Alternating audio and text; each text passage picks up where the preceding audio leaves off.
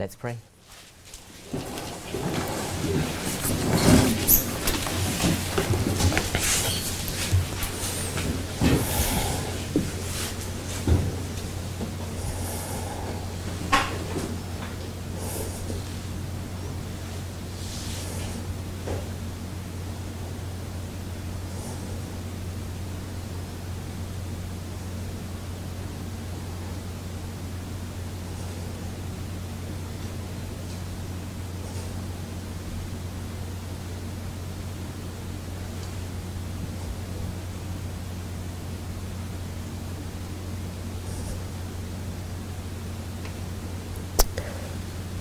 Amen.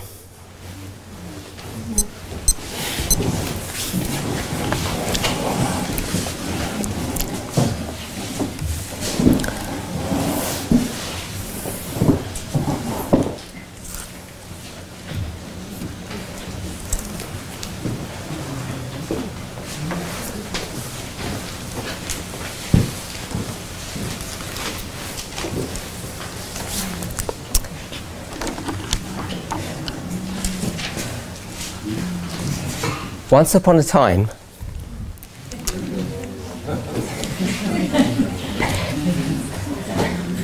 there was this woman, and she was extremely beautiful.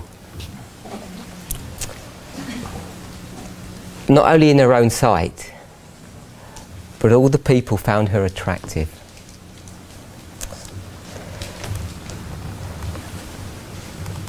And she was so fixated about her appearance, she'd spend many happy hours looking at herself.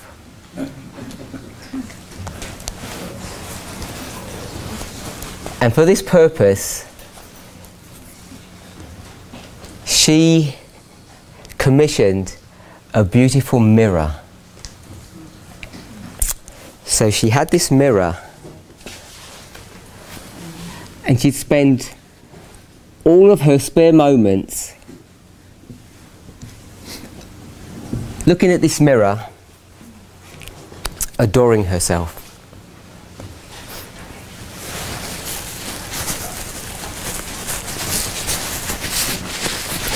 Now, this story isn't about this woman. It's actually about the mirror. Now, this mirror really began to love its job. It would be there all day long, standing in front of this beautiful woman, and it would spend many pleasurable hours looking at this woman because her face was reflected in it, and it really began to enjoy itself.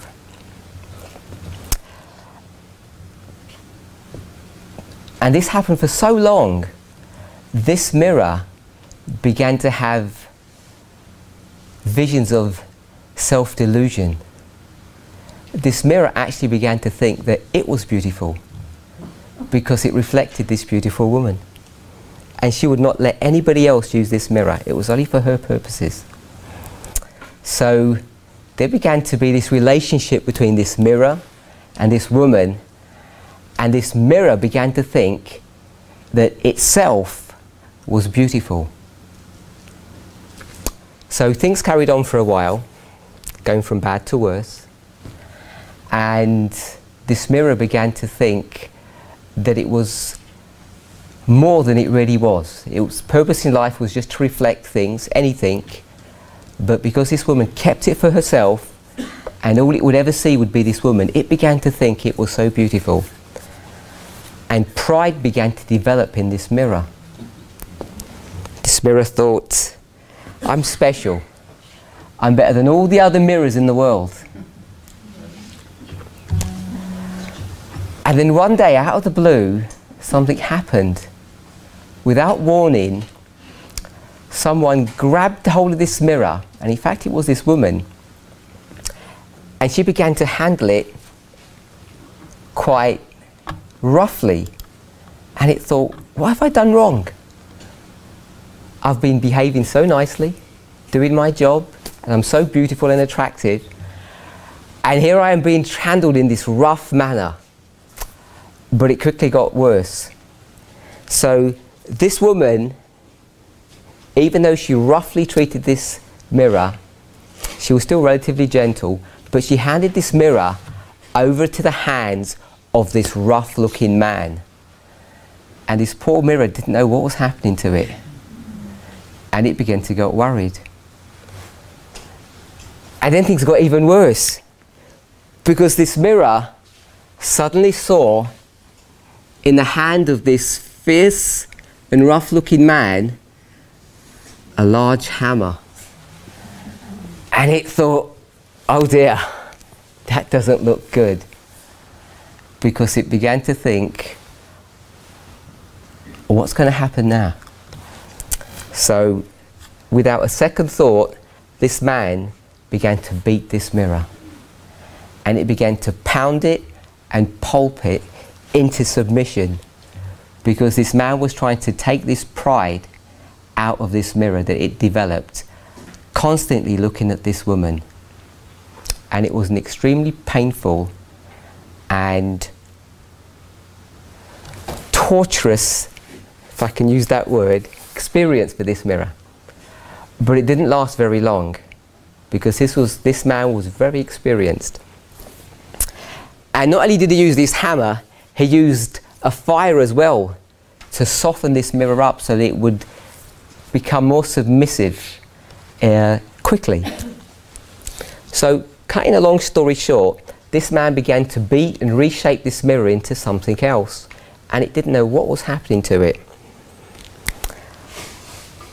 After a short amount of time, this mirror, being beaten and moulded and shaped, was formed into something different. And it got formed into this large pot. And what it noticed is that it wasn't alone, because this mirror had friends. And it saw that it was over here, part of this big pot, and its friend was over here with it. And they began to talk to one another, thinking, what's happened to our pleasant lifestyle that we had? We had a joyful experience, serving our mistresses, doing all of this beautiful work, and we were once attractive, and now look what's happened to us. We've been beaten up, brutally treated, abused, and now we're just this pot. And then they sat there waiting to see what would happen. Then someone came and got a jug full of water and filled this pot up with water. And they were waiting in anticipation of what was going to happen. They thought, maybe something good will happen out of all of this. Maybe we've been promoted in some way. And then they saw this husky man coming, dressed in some funny clothing. And they saw him take his shoes off, his sandals, and he began to wash his dirty feet in this pot. And they thought, what kind of a job is this?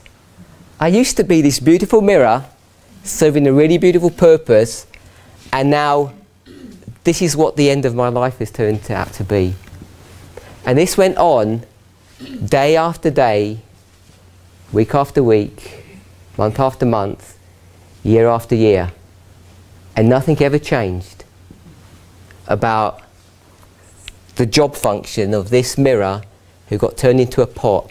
And all it ever did after that, for the rest of its life, was to wash the feet, the dirty feet of these men. Now you've probably realised that this is a story that's taken from the Bible, hopefully. And it's a real story.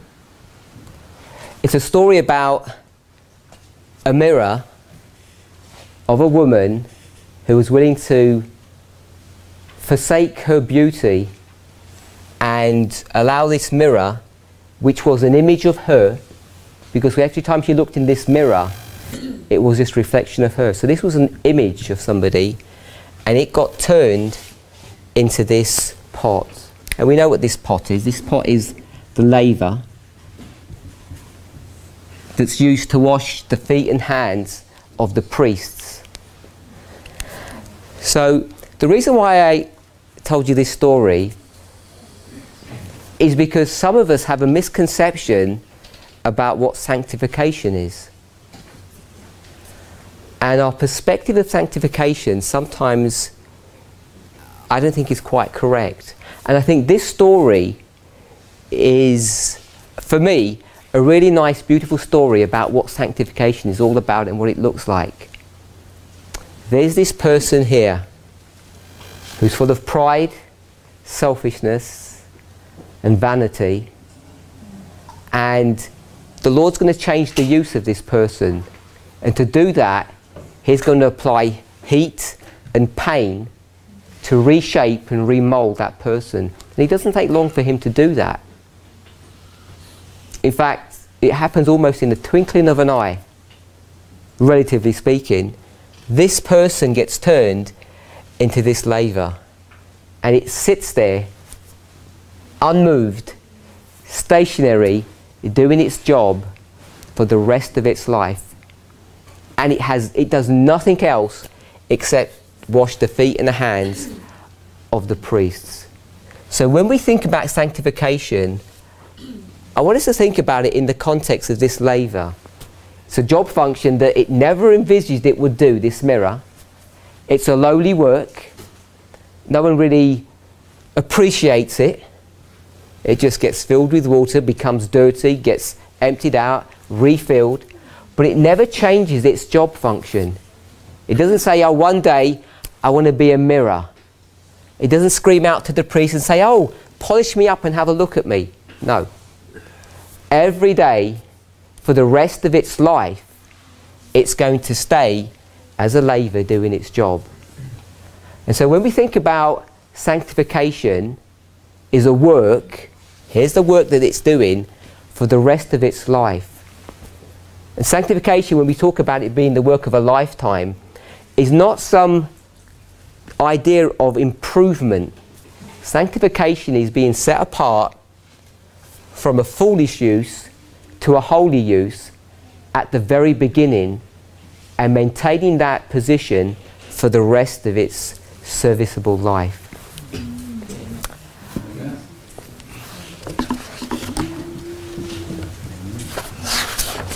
So that was my little story, and we're on page 20.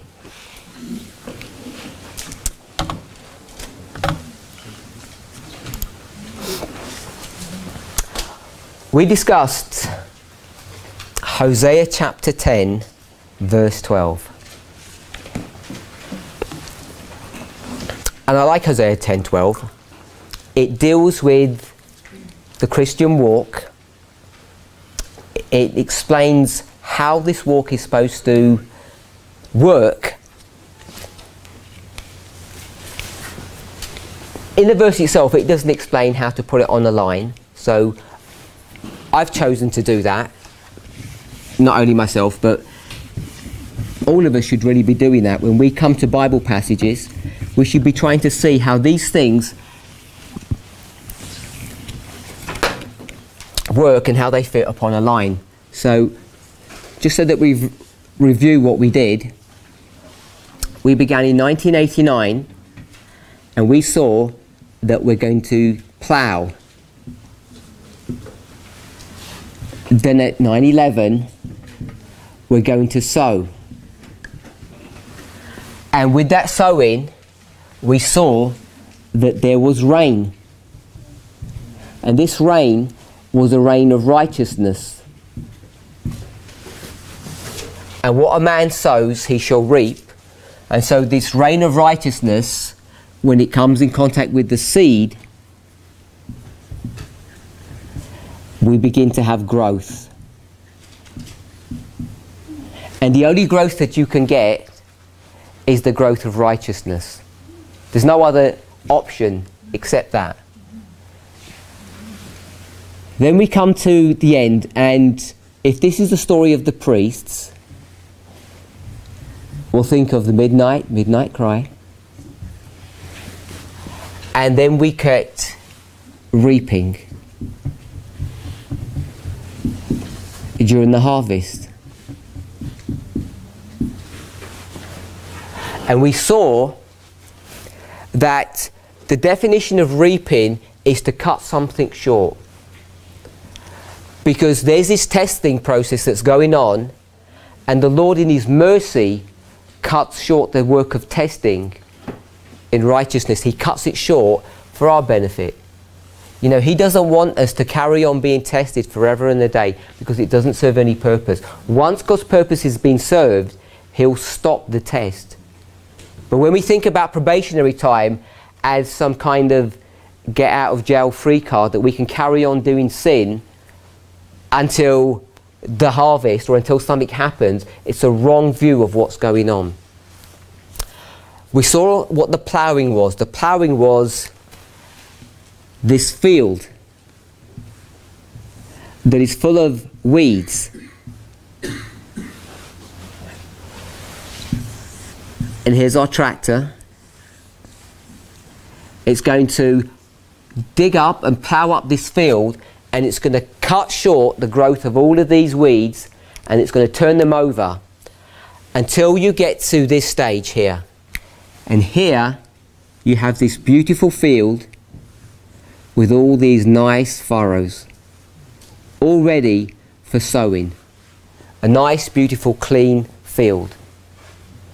And we're going to see that this field is actually a symbol or representation of a person's heart. So this heart is all soiled, dirty and damaged with all of these weeds, and it's all cleaning up, ready for the seeds of righteousness to be sown, and then there's this growth ready for the harvest. Now, most of us should be familiar and comfortable with this concept of conversion or salvation, but what we may not be comfortable with is when we place this upon a line, because as soon as you start doing that, it then begins to have implications. I'm sure if I changed this date here and said this is the Sunday law, everybody would be saying amen. That's really good. I like this message, because this has pushed it all into the future. So we've got plenty of time to get ready. But the problem that we're facing is, I'm putting this to an event that occurred 15 years ago. And so it causes people consternation, causes people problems. I know many people have questions about, well, I didn't know anything then, and I came in 2010, and what about me? Or, actually, I'm really new to this message, and I've only been here for 6 months. What about me? And hopefully we're going to address that issue, but if you just hold that particular question in the back of your minds so that we can develop this thought. Because what I want us to see is not so much the intricacies about answering that issue, but this process and how God is ordering the everlasting gospel in our generation. That there's this work of preparation and this work of sowing, growth and reaping. And we don't want to minimize the fact that it's this reign of righteousness that's causing this seed to grow. So that's just a quick summary of what we spoke of yesterday. And now we're at the bottom of page 20, and we're looking at Jeremiah. And if you remember what I said yesterday, what we want to do is look a little bit more about this issue here, about this ploughing and what it's dealing with. I've already given you an indication. It's to do with the heart, that these are two different symbols of the same thing, and we're going to discuss this a little bit more. So in Jeremiah chapter 4, verses 3 and 4. When I have enough time in a series, I normally try to lay a bit more preliminary information before I be presenting the things that we're talking about. Say, for instance, Jeremiah chapter 4 now. And what I'd try to spend some more time showing is that I have already alluded to this, when we speak about juxtapositioning, to give examples of how this would work, but we haven't had an opportunity to do that just because of shortness of time. But we should be reasonably familiar with this. This is another way to express this is to think about parallelism, where you get two stories, two pieces of information, you put them together. This is nothing more than line upon line. You know, we're familiar with this. Most of us are, even if we don't know how to do it.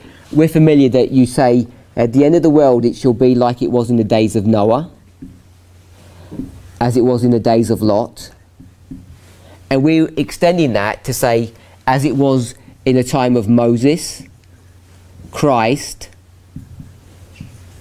and the Millerites. So that's what we're talking about when we think of juxtaposition or parallelism. But you can extend this in many, many different ways. And in a singular verse, so here's verse 20, there's a statement that's made. There's a semicolon or a colon or a comma, and there's another statement that's made.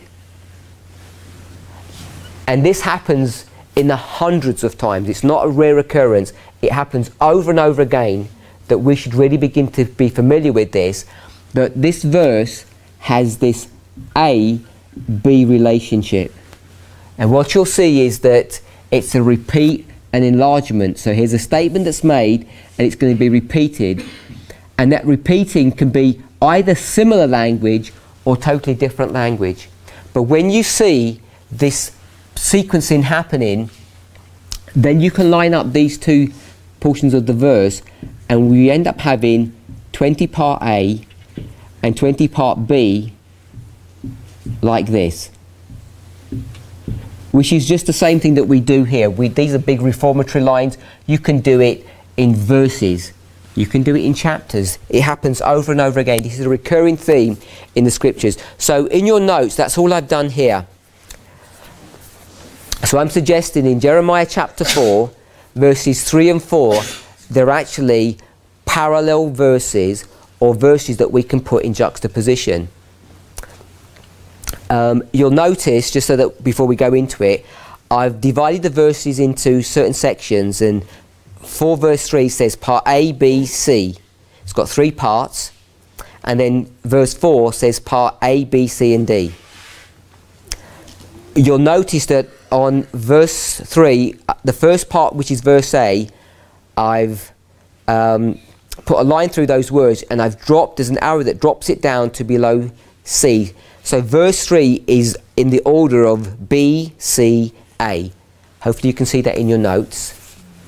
And then what I've done is I've lined that verse with verse 4. So I've got A, B and C, and I've moved A down here like this, and then I'm connecting this to A, B, C and D. This is verse 3, verse 4. So let's read verse 3. We'll read it in the order of the verse. For thus saith the Lord to the men of Judah and Jerusalem, break up your fallow ground, and sow not among thorns.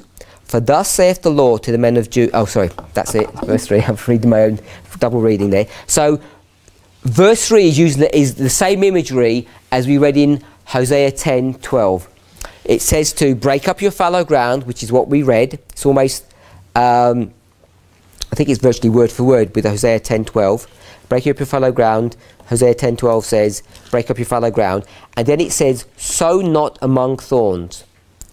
Now you remember when we were looking at Hosea 10, that's what I'm saying is this imagery is being brought to view, that you have this field that needs to be ploughed, and it says after it's been ploughed, then you're supposed to sow seed. We all know that in the agricultural imagery that we're all familiar with, but Jeremiah 4:3 says it specifically. It says you need to break up your fallow ground, and the reason is because you're not supposed to sow among thorns. Now in Hosea 10:12 it doesn't mention thorns, it just says fallow ground, but when you line that up with Jeremiah 4:3, now it talks about these thorns, and there are thorns, and it says the reason you're supposed to break your ground up or to plough it is so that you don't sow seeds amongst them. Now this is all the everlasting gospel. This is all the story of conversion and how we're supposed to get right with God. Now I don't think it's difficult to understand what's being spoken of here, but it challenges your experience, because I suspect there's many people, or there may be a few people, if you put it that way, even in this congregation, who are trying to sow seeds of righteousness while you've still got thorns in your heart, because no one's ever told you any different. That's all you've ever been told. Most people do not understand the process of conversion. It's not a rare thing. Many people have a misunderstanding of these things, but you can see the Bible is clear. And you know, we haven't defined what thorns are, but we could, and it's not difficult to know that thorns are talking about sin. And you're not allowed to sow seeds of righteousness amongst sin. We could go to Romans chapter 6 and we would see the same thing repeated over and over again. This is a common theme in the scripture. It's not something that's rare, that's hard to find, but it challenges people's concept of how salvation works, because we've not spent the time or been directed to these verses to look at them in this way, to really sit down and be challenged by them. So verse 3 is repeating Hosea 10:12, which is what I said before, that we're supposed to break up this fallow ground before we sow the seeds, because you can't sow seeds when there's thorns and thistles in your field. That's what verse 3 says. And now we're going to see what that means. Verse 4. It says, circumcise yourselves to the Lord, and take away the foreskins of your heart, ye men of Judah and inhabitants of Jerusalem, lest my fury come forth like fire and burn, that none can quench it, because of the evil of your doings. So you can see that I dropped part A of chapter 4 verse 3, this part A here, and I've tucked it down here because it's virtually saying the same thing as part C. It says, for thus saith the Lord to the men of Judah and Jerusalem. Verse 4 says, ye men of Judah and inhabitants of Jerusalem. So you can see that they're talking about the same thing. But our focus is on part B and C of verse 3 and part A and B of verse 4. And I'm suggesting that these are parallel statements. So if you want to understand the definition of a fallow ground, when it says to break it up, it's going to define what it means in the next verse. It means to circumcise yourselves. And then the second part, it says, sow not among thorns. And that says, take away the foreskins of your heart. So the imagery of verse 4 is now dealing with a heart, and it's dealing with circumcision.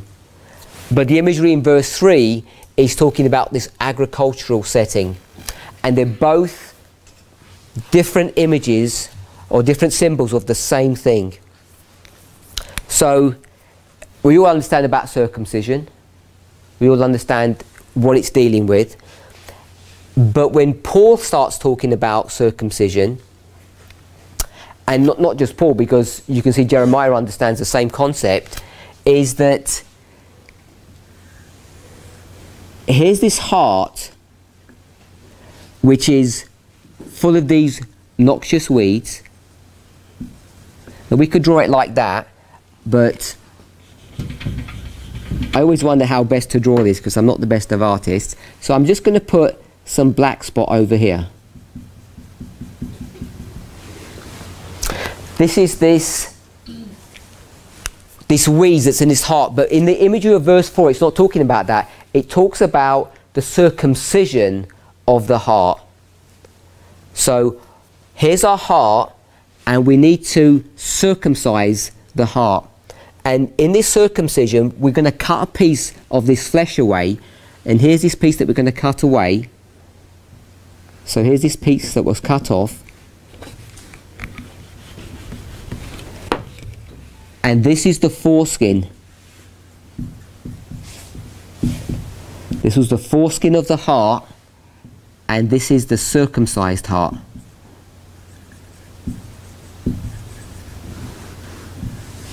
Now, all of this imagery, you know, we're Adventists, we understand what this is all referring back to. It's all referring back to the story of Abraham and circumcision and the sign of the covenant. But this foreskin that's being discussed here is these weeds that need to be cut out. Just like this plough with the sharp blade at the back of it is going to cut through all of these weeds, so there's going to be a knife that's going to come to this heart and cut away this foreskin. So this foreskin is the weeds or sin. Verse 3 calls it thorns.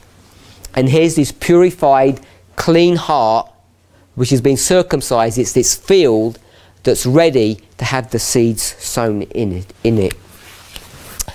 And let's go to verse 21, Colossians 2:13 and Acts 7:51.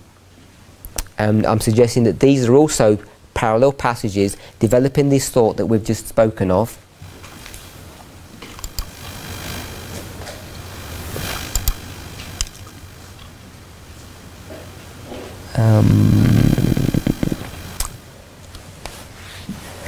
Colossians 2:13, and you, being dead in your sins and the uncircumcision of your flesh, hath he quickened together with him, having forgiven all your trespasses. So Colossians 2:13 talks about being dead in your sins and the uncircumcision of your flesh. So we can see this is similar language to Jeremiah, similar language to Hosea, and it says that you were dead in sins before. So the sins that are being spoken of here are the thorns that we spoke of in Jeremiah 4:3. It's the foreskin in Jeremiah 4:4, and it's this fallow ground, or the breaking up of the fallow ground, of Hosea 10:12. So this is just a little short Bible study to demonstrate that when I spoke about the ploughing that's being discussed here, before the seed sowing, before the growth and the harvest, this is the time period to put away sin. By the time you get to this stage here, your heart has been circumcised. It took from here to here for this field to be ploughed. It's a large field, a small tractor. It takes time to go up and down this furrow to deal with this sin problem. The foreskin's been cut away, and by the time you get here, the heart is now ready. And you, being dead in your sins and the uncircumcision of your flesh, here is this uncircumcised flesh. So when it talks about flesh here, it's using the same imagery of your heart, of Jeremiah 4:3. Sometimes we've become confused when Paul talks about the flesh. Now he talks about the spirit and the flesh war against one another, and there's this struggle. And I've come across people who think that the flesh that's being spoken of by Paul in Colossians, in this particular case, is something like your fingers or your hands or your ears or your eyes. These are not the outward physical body that he's talking about. The flesh that he's talking about is this heart. And we've spoken about this. This is the lower powers. When Paul talks about the heart, he talks about the lower powers. Ellen White does develop this idea when she talks about the threefold nature of the human being as being mental, moral, and physical.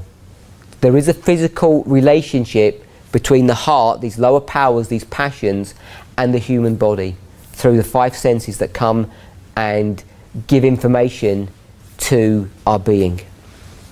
But this flesh is something that's spiritual. It's not your fingers or your feet. I want us to get that point clear. And then it says, hath he quickened together with him. Quickened means made alive, having forgiven you all your trespasses. So here are these trespasses, all of these sins that have been committed, and right here everything has been forgiven. You've got a new clean start.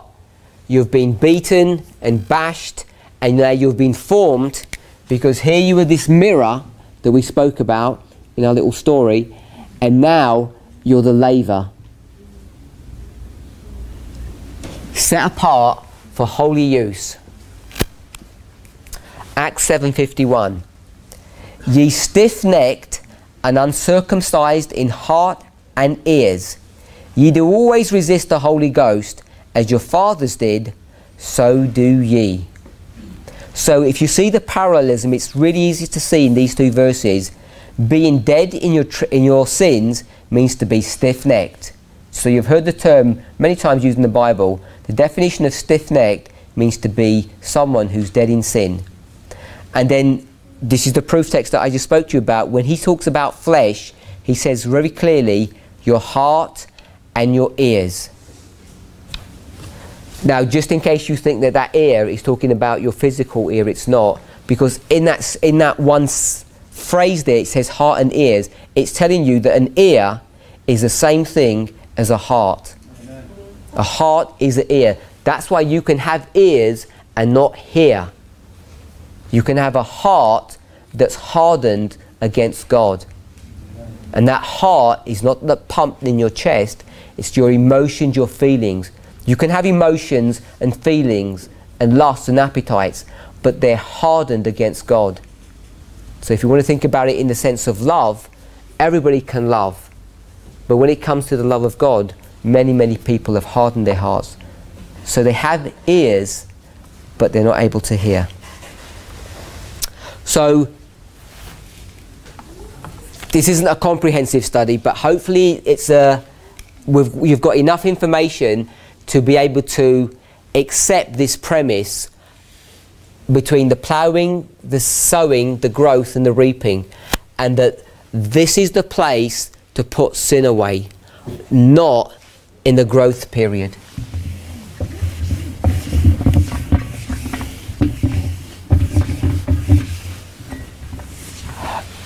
Whenever I present something like this, people often ask the question, well, what about my situation? I'm struggling with sin. I've got issues. Is there any hope for me? You know, because things don't seem to be working out in people's lives according to what I've just drawn on this board. And it becomes difficult for me to address those questions. And the reason why I find it difficult is because what we're now doing is we've moved away from the Word of God and we're now looking at the experience or the emotions or the thoughts and feelings of a human being. And we're trying to explain the gospel from a perspective of someone who's got an experience which I don't think is a correct experience. So I try to deflect this in the right way of expressing it, but I try to avoid answering that question in the way it's framed, because I think we should not be looking to our own experiences to explain the gospel, to see how it works. We should set our own opinions to one side, see what the Word of God teaches, and if this is what the Word of God is teaching just through these few verses, and there are many, many other verses that you could apply to this, and I think they would show the same thing, that this is correct. Even if you took out the numbers, the dates, if you see this sequence of events occurring and your life is not in agreement or is out of step with this, then my request to you would be to get your life and put it into order, put it into agreement with the Word of God. Amen. And people say, I've tried it before and it doesn't work. I've tried it before, I've tried putting sin away, but it doesn't work. And my response to that is what you need to understand is the true force of the will. Amen. And that's a statement that many of us are familiar with. It comes from Steps to Christ. Most of us are not familiar with how to fight. Now, if you were going to join the army, no, self-respecting government would get some cadet, put a gun in his hand without any training, doesn't even know how to use it, and say, go and fight. Because people would just be slaughtered. And that's what's happening with many of us. We're just being slaughtered because we're being sent out to battle and we have no idea how to fight. And it's a really difficult situation. This is not a criticism of the church, but there aren't many places that you can go to a conference church, to a church setting where you can be taught how to be saved. And part of the problem for that is, this is where you're supposed to be baptized, here. Amen. This is where baptism is supposed to be occurring, here.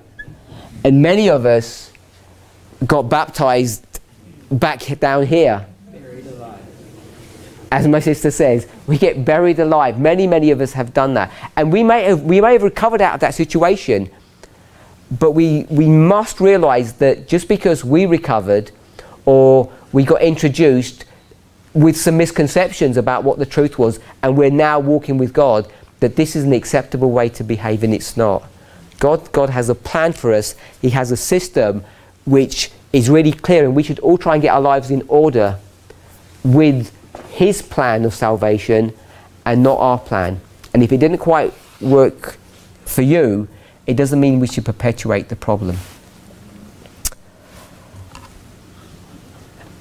Amos 9. Let's turn to Amos 9. We're on page 21. So as we're turning to Amos 9, just want to summarize.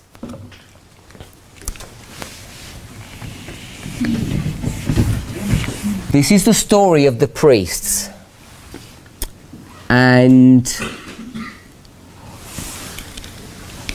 this priest starts at 1989 because here he was in darkness.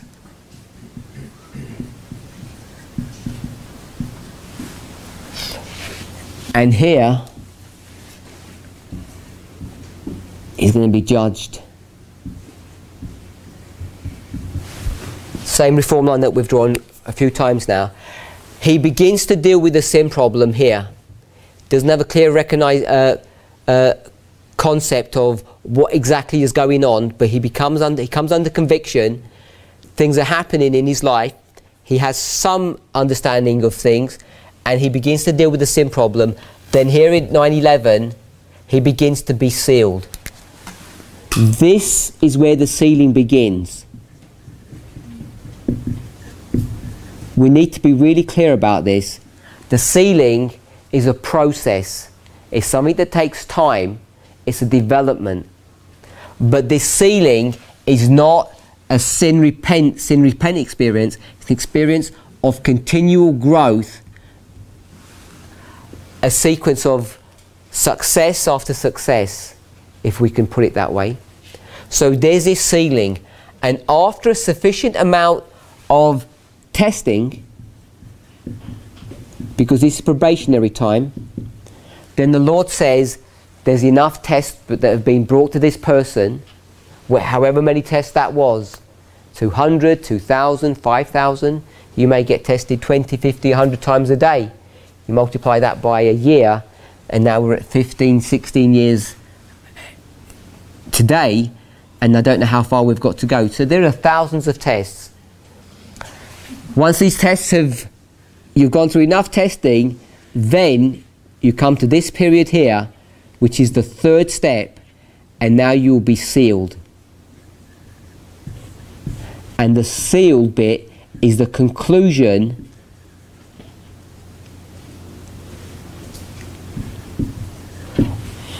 of what was going on here. It's the end, it's the final part. And as you know, this is the binding off. That's what the conclusion is. So that's a summary of the experience of a priest, and we're going to see that the experience of a Levite is identical, the experience of a 11th hour worker is identical, and we want to see how the relationship between these three groups works, how we dovetail those experiences together.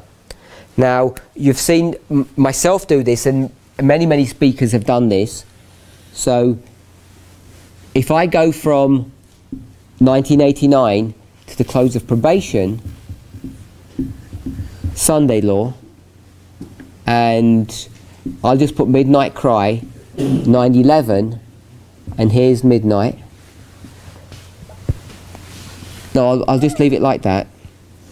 This is the priests, the Levites, and the 11th hour workers. You've probably seen lines like that drawn many, many times, and I've drawn that line here this week. When we looked at 2 Chronicles chapter 29, remember we did this, and we said, let me put that in scale. We said that this was 8 days and 8 days, if you remember. Priests and the Levites. And then it said, after that, it was the 10 tribes. Hopefully we remember that story. And then we went to Ezra. It spoke about the priests, the Levites, and the Nethinims. And we have all of these parallel stories that give us this structure. So what we're going to do is we're going to look at this line as we've drawn it, and we're just going to fill in some of the details which have got to do with the ploughing, the seed sowing, the growth, and the reaping, and just develop this line in a bit more detail. And the reason we want to do that is so that we can really see the relationship of when things are going to happen for each of these groups of people. And Amos chapter 9 is going to help us to do that.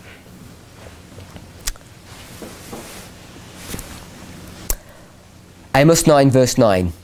For lo, I will command, and I will sift the house of Israel among all nations, like as corn is sifted in a sieve. Yet shall not the least grain fall upon the earth. All the sinners of my people shall die by the sword, which say, the evil shall not overtake nor prevent us. In that day will I raise up the tabernacle of David that is fallen, and close up the breaches thereof, and I will raise up his ruins, and I will build it as in the days of old. So there's a lot in these 3 verses, so we just want to go back and just make just a few comments on what's being brought to view here. Verse 9, for lo, I will command, and I will sift the house of Israel among all nations, as corn is sifted in a sieve, yet shall not the least grain fall upon the earth. This is this sifting or this shaking that we've spoken about a few times now, and this sifting and shaking that's been spoken about, it says Israel is going to be scattered, or it says here, sift the house of Israel among all nations. They're going to be scattered into the world. This is a clear indication that Israel is going to be destroyed. It's going to come to its demise. And I'm suggesting that this is what's going to happen at the end of the world. We've explained the reasoning or the methodology behind that. But in this process, it says, all the sinners of my people shall die by the sword, which say that evil shall not overtake nor prevent us. So here we're talking about the purification of God's people. When we think of verses 9 and 10, this is the purification of God's people at the time of the end. And when it talks about all the sinners of my people shall die by the sword, I wonder what you think that means. Do you think that your military is going to come and shoot you or kill you or destroy you? How do you visualize this dying by the sword? Now, I'm not saying there's going to be carnage and destruction, but you know, when we think about the sword, we think about the sword of the Spirit. We think about the Word of God. And these sinners who are going to be dying is because the Word of God is going to be destroying them, because of their rejection of the Word of God. Like the Pharaoh. Sorry? Like the Pharaoh. Yes, exactly. It says, the evil shall not overtake nor prevent us. Now this evil is this coming punishment, this coming retribution that the Lord is going to bring upon his people. And remember, we read a parallel passage to this in Isaiah chapter 28, I think verses 14 and 15, where it spoke about the scornful men who ruled Jerusalem. And it says, when the overwhelming scourge shall come, it shall not happen to us, because they've made a covenant and an agreement with death. And this is the same story that's being spoken here. It says, when the evil shall come, it shall not destroy us. In that day, this is the day of the Lord, will I raise up the tabernacle of David that is fallen, and close up the breaches thereof, and I will raise up his ruins, and I will build it as in the days of old. So verse 11 is now talking about the language that we've used before. It talks about the raising or the building, the construction of the tabernacle of David. Now this tabernacle of David is talking about the temple that David built. We know he built it through his son, but it really was David's temple. You know, we call it Solomon's temple, but it wasn't really Solomon's temple.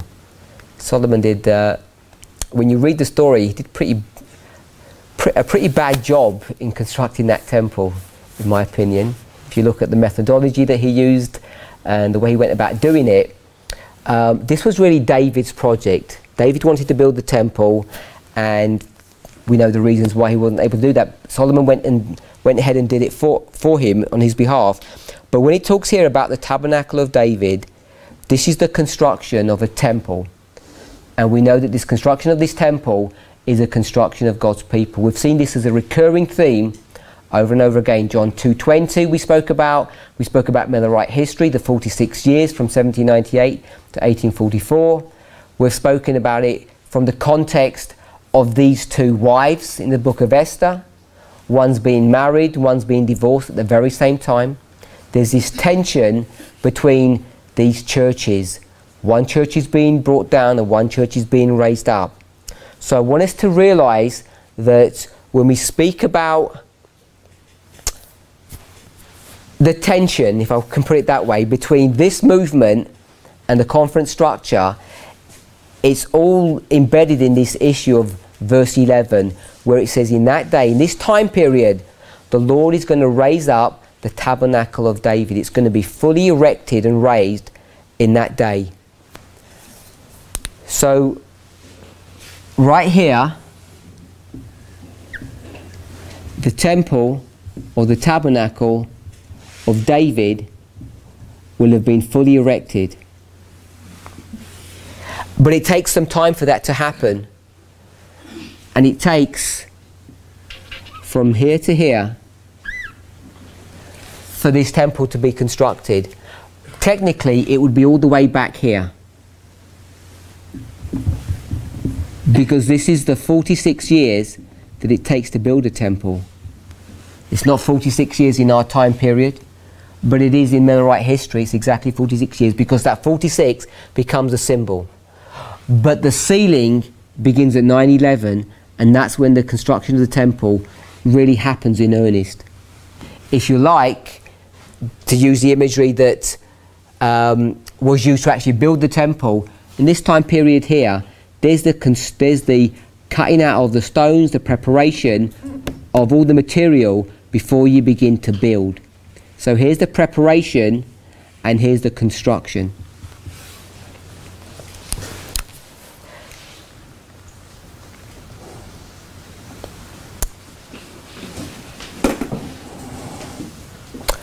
Now, why does he want to build this temple? What's the purpose of the building of the temple? We would see quite clearly, if the temple's being built here, who's left to go into the temple? It's these 11th hour workers. So these 11th hour workers are going to come into this temple. So at the level that we're looking at it, the construction of this temple is for these people to enter into. This temple is a symbolic place, remember, and it's composed of these stones here. So the priests and the Levites have built this temple. In fact, they are the temple, and the purpose for that is so that once the temple has been constructed, these 11th hour workers can now enter into the temple. So you get all these three groups right here. This temple is a church. Let me just put it here so that we understand this. This is the church triumphant.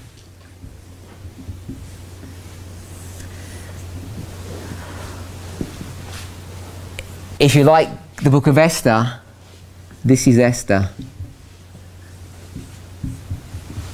The church triumphant is Esther. But I've put the church triumphant as being built here. But we know that everything in the work of God is progressive. It begins with the priests, goes to the Levites, then the 11th hour workers.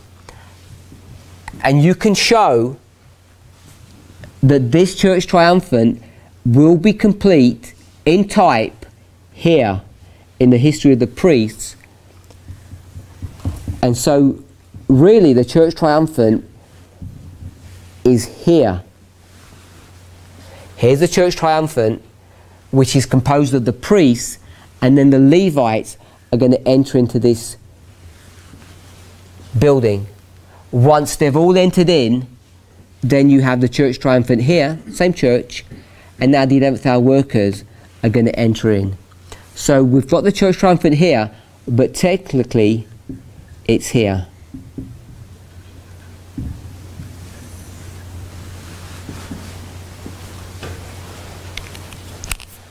Before we read Acts chapter 15, no, we'll read Acts chapter 15 in our next presentation.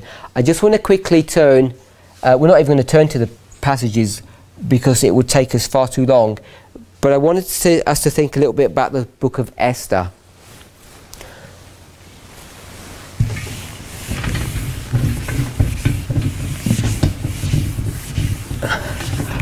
You recall I've spoken about the various structures that help us to develop this line, and we spoke about the 120 years of Noah and then the 7 days when the animals are getting on the ark.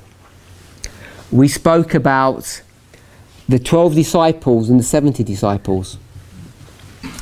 We spoke that it took 120 days to get from Babylon to Jerusalem, and then they waited for 70 days when they arrived in Jerusalem to begin the festival services in the in the temple on the 10th day of the 7th month. We've spoken about Elijah and the 7,000 who haven't bowed down the knee. We've spoken about the 12 disciples or 12 apostles and the 7 deacons. Over and over again you get these patterns. We've spoken about the 2 days of 2nd Chronicles.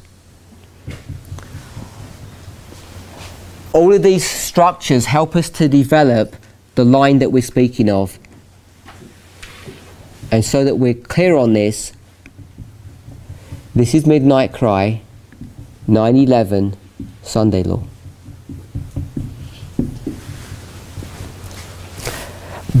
You can see that it can be an 8, sometimes it's a 12, sometimes it's a singular person. Now in the book of Esther, there's another pattern which is 180 days and 7 days.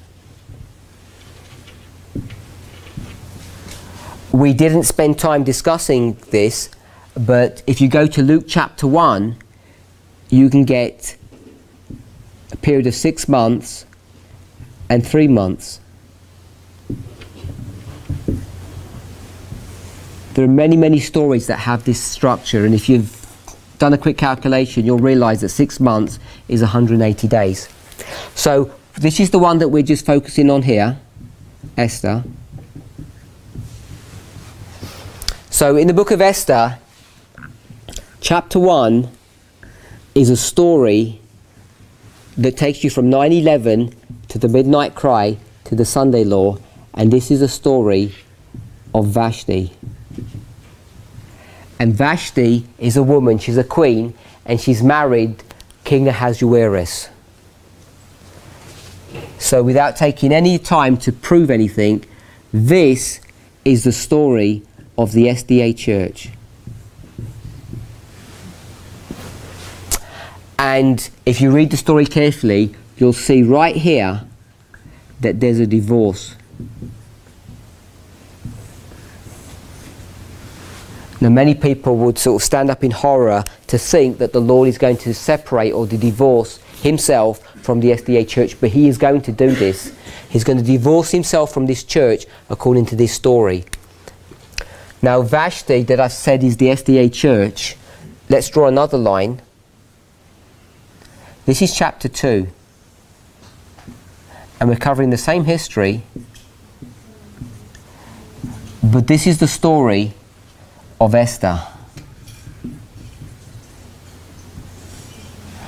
And if this is a story of the SDA church, who is this a story of? Because she marries the same person. 144,000. So this is the story also of the SDA church. They're both the same story of the same church, because symbols can have different meanings. There are two symbols for the same church. Now, Esther, if you read through the story carefully, she gets married here.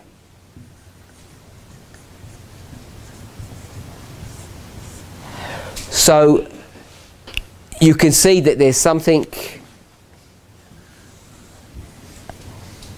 going on here where this man is actually married two women on the surface of it, but it's only one church, so he's still not broken any rules, technically speaking. Now, if this is the SDA church and this is the SDA church, what are we trying to teach? What is the point that we're making?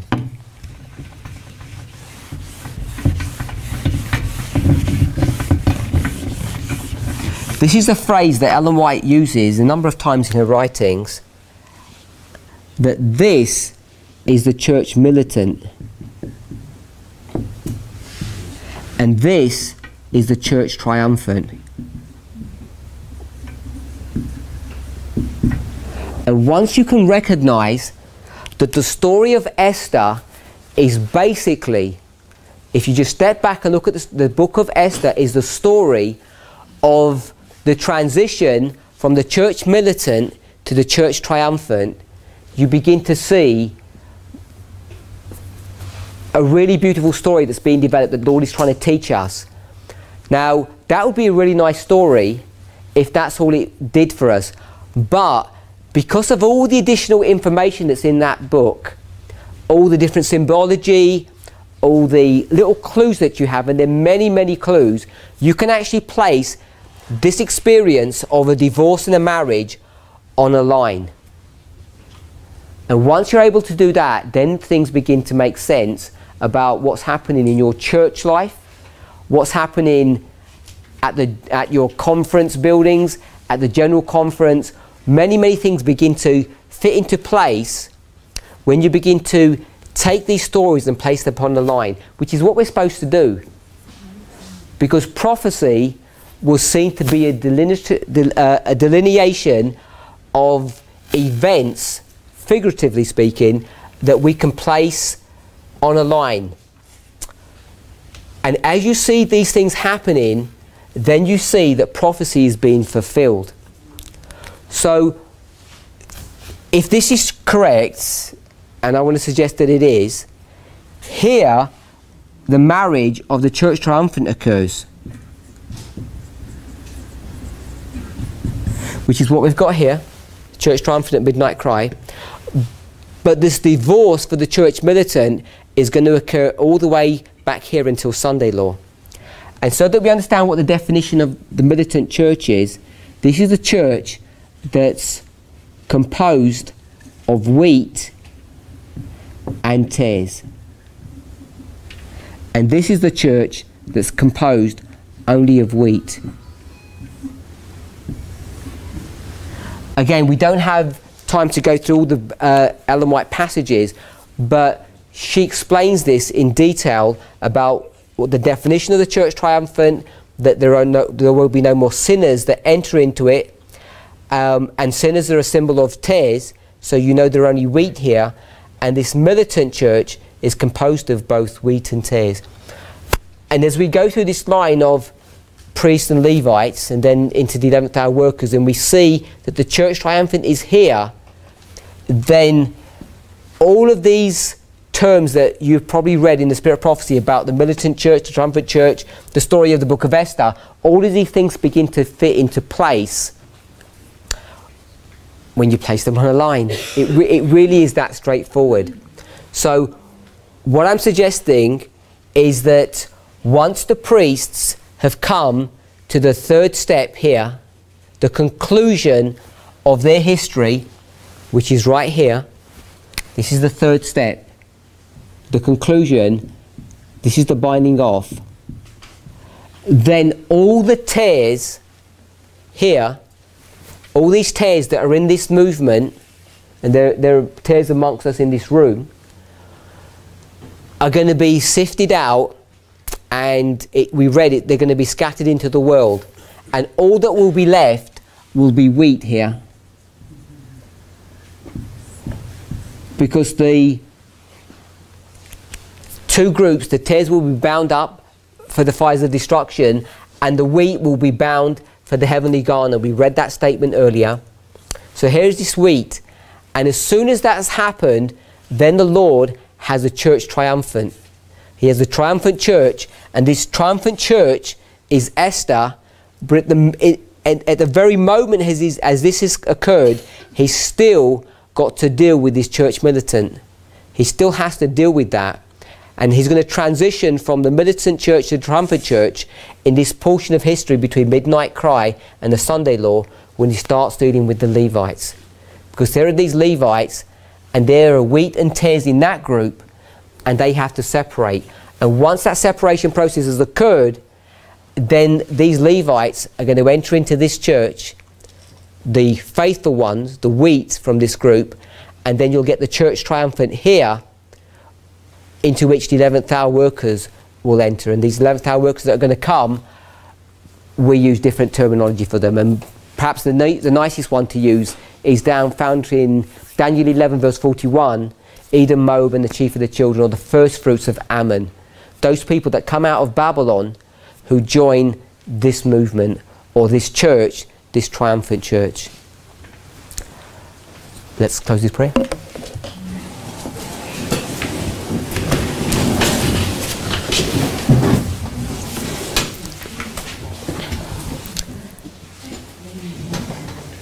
Heavenly Father, as we consider the history in which we're living and the events that are occurring all around us, help us to have clarity of where we fit into these momentous events.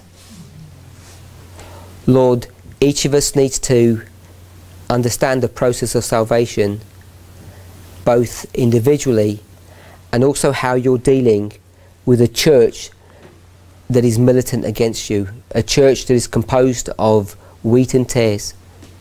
Father, we know the separation process is painful. We know that friends, family, church members are going to be separated